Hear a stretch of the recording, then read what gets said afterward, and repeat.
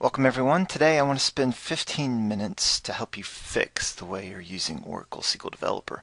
My name is Jeff Smith. I'm the product manager here at Oracle for SQL Developer, and you can reach me on Twitter at @JeffSmith, or you can find me on my blog at thatjeffsmith.com. So I'm a horrible backseat driver. When I watch people use our tools, I have this personal problem where I can't stand it if someone's not using the software the way I think they should be using it. So in the next 15 minutes, I'm going to try to teach you how I think you can be more productive using the tool. Now, by the way, it's not your fault that perhaps you're not aware of all of the best ways to take advantage of these things that we've built, because the product is so huge. Just the PL/SQL IDE itself, I could spend an hour doing tips and tricks on that. And you have a full-time job. You have to code, you have to build things, you have to fix things. Whereas my job allows me the opportunity to go dig deep and learn all the ins and outs of the product set. So I hope if you give me this 15 minutes, I can share a few of the things that I've learned about our tools, and you can take advantage of a few of them. If we had the really awkward elevator ride, I could give you the full pitch for what this tool does. But again, I don't want to spend more than 15 minutes doing this talk. So what I'm going to do is concentrate this talk on just 3 things that will have the biggest impact. This is what this lesson is going to be like. I'm the Stig, you're the scared guy on the right. It's going to be okay. So, step 1, I want the tool to feel good and look good and not be a distraction as you're trying to code and work with data all day, every day. So the first thing I want you to do, if you haven't already done this, go install a pleasing font on your machine. In Windows, it's just as simple as downloading the font file and pasting it into your fonts folder.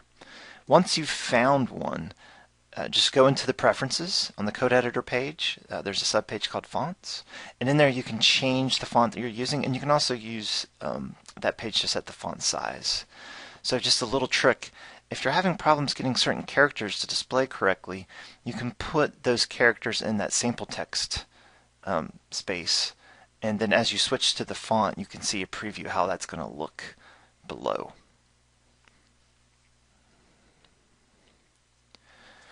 Another thing you can do is, instead of using the default theme for the editors where you've got black text on a white background, you can completely customize how your code is going to look as you're working with it. So what I've done is gone on to GitHub, and someone has built this theme that you see in the screenshot, and I've just downloaded it and installed it that SQL Developer can use. However, we ship out of the box with 5 additional themes that you can use, and if you want to start with a theme and then customize it, you can change any aspect of how an identifier is shown, or how a syntax error is shown. Instead of a red squiggle, if you want a triple yellow dotted line under that to help that make it easier for you to see, you can change that. But definitely don't run the stuff out of the box, because I think you're saving, you might be saving yourself a few seconds and not going into the preferences and messing with that, but you're going to cause yourself headaches and eye strain. Let's avoid that if we can. So here's an example of this theme in play, but this is also an example of how you can set up your desktop. So I've got my connections panel, and to the right of that I've got my code outline, and underneath that I've got my find database object panel, and you can just drag these around your desktop, and you can hide these as well if you'd like. When you're setting a font, you might want to also find one that's fixed width. So if you're like me, I do quite a bit of SQL Plus type work in the code editor. So when I'm looking at execution plans, for example, a fixed width font just helps make those plans print much, much nicer. So that, that's just a tip for me. You might not ever do that, in which case you don't really care about fixed width font, but working with data in the database, I think fixed width fonts is a good way to go. When you're setting that font, that also applies not to just how the text looks in the editor, but it also affects how the text looks in your result grids. So when you're browsing a table or when you're running a query and getting that back into sort of the spreadsheet view, the font size and the font face applies to that. There's also an additional option in the preferences. So if you go into Tools, Database, Worksheet at the bottom, there's a preference in there that says use an alternating color scheme for the grids for the worksheet. I recommend you turn that on as well.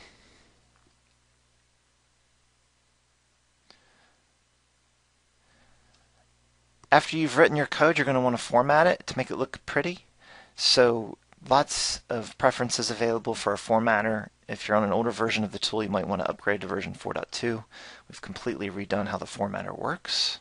I think it's a lot more resilient, and it supports pretty much the entire 12c Release 2 database syntax library. So that's something to keep in mind. And then also in terms of organizing your desktop, remember that you can have multiple code editors open concurrently. So where I've got a where I've got a worksheet to the left and a code editor to the right, you can do that in the tool very easily. So let me just live demo that very quickly.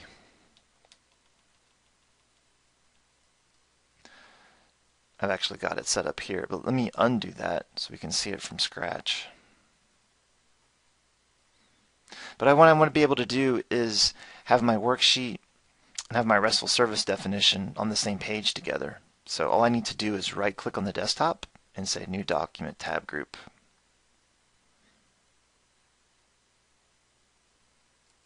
Easy peasy. And then when you want to undo that, just right click again and say Collapse Document Tab Group.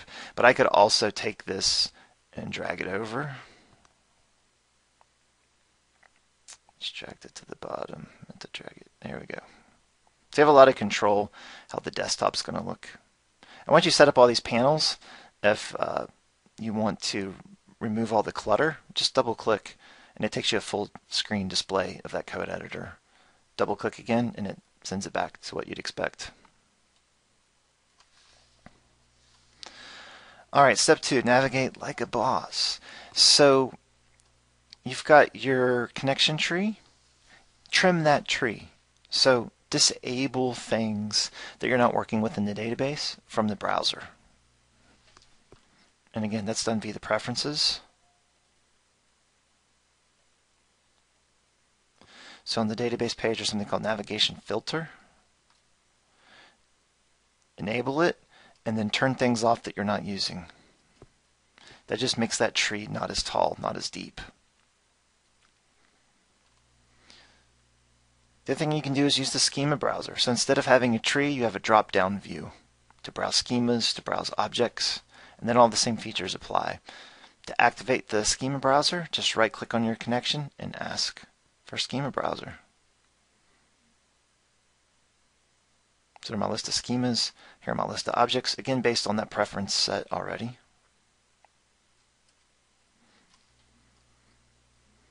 You can also completely bypass the browsers and just directly navigate to your objects. So you're in a code editor, you want to go to an object, all you have to do is take your mouse over that text with the control key held down. That'll turn into a hyperlink and then you can go open that object. So let's go see that. Let's turn this into employees. So I got my control key, got my mouse over, I double click, it opens that table for me automatically. That's much faster to get to that object than coming over here and looking for it. And then finally, we have the auto search. So I'm not sure where my object is or what it's what schema it is or even what kind of object it is. So I can just type it in. I'm going to hit Alt-G. That automatically does a search and finds those objects for me. And then I just click on this and it opens the object. So my search results kind of turns into a navigator. So there are several ways faster than using the tree. If you're going to use the tree, use filters and use the preferences to hide things that you're not going to normally browse. Automating things. So why type the same code over and over and over again? So I've got a code snippet here called F25. Let's double click to go full screen.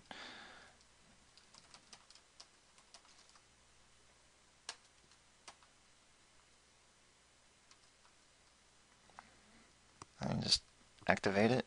So it just saved myself that bit of typing. So I'm sure you can have much better examples than I will have. Set these up to do what you're going to be using over and over and over again. So these are where you define them. So here's one I've got called SSF2. And a little trick. These brackets tell the tool what text to highlight once the code's been inserted. So say SSF2,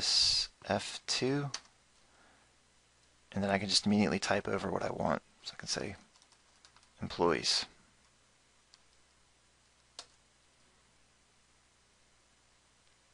Way faster. So that feature can also be set up to be auto replace. So on that preferences page, if you check auto replace, as soon as I type this code snippet ID and hit the spacebar or a carriage return, it'll automatically replace that snippet ID with the snippet text. The way it's set up out of the box, you have to activate it by request, and the keyboard sequence to activate it is the control key plus the spacebar. So when you see me type F25, control spacebar automatically pops that out. If I had auto replace turned on, as soon as I hit F25 enter, that would expand.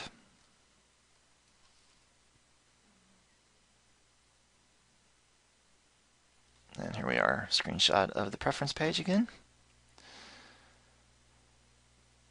Reports. So automating stuff. In this case, you're going to automate those queries that you are running on a regular basis, and we're going to turn it into a report. So here's an example of a report that shows me, for my schema, the automatic SQL Tuning Advisor tasks. And as I click on an item up top, I get the report for it down below. And I just don't want to have to run those queries manually, so I've codified it into a report. So the reports can be all sorts of different variations. This one, I've got a primary report, which runs this select star from DBA advisor findings, which gives you the results up top in that grid. And as I select an item, the block of code here is executed, and the task name is taken from the parent grid on the selected row and fed to that select statement, and it just prints it out. I have an entire talk just on how to use the reports. I will say that most people don't take advantage of the reports, and I think it's worth every minute of your time spent, because it can just save you the effort of finding those queries or finding those files where you have all these important queries, and you just build them into the UI of SQL Developer itself. Step 4. So I originally did this session at the Kscope 17 conference last week in San Antonio, which is put on by the good folks at Odie Tug. And I tell them, hey, if you want to get your ticket booked for that next conference, take these things that you learn and share them with your coworkers. So do a lunch and learn. Sit people down. If you learn something that you found really helps you, don't hog that. Share it with others, and then maybe you can use that to justify your next conference trip, that nicer monitor, or even maybe a raise, or get set to the team lead. Lunch and learns are fun too. It's a good chance to knock out the general routine of work. And once you get that raise or promotion, you can take yourself someplace nice. Or if the raise or promotion's not quite what you're expecting, you can at least, maybe get yourself that Jelly of the Month Club subscription. So, if you are a member of ODTUG, we do these recordings all the time, and as a member, you can go peruse the hundreds, if not thousands, of them that have been done over the last 20, 30 years. As they put them on, they're free to everyone live. If you're not a member of ODTUG and you want to catch up with us, you can also follow me on Twitter at @JeffSmith. You can follow our development director that's overseeing all of these tools. That's Chris Rice. And then we also have a product account, Oracle SQL Dev. And, look for us at your conferences. So we'll be there at Oracle Open World. We just came from Kscope. I'll be at the East Coast Conference this fall. Get out there.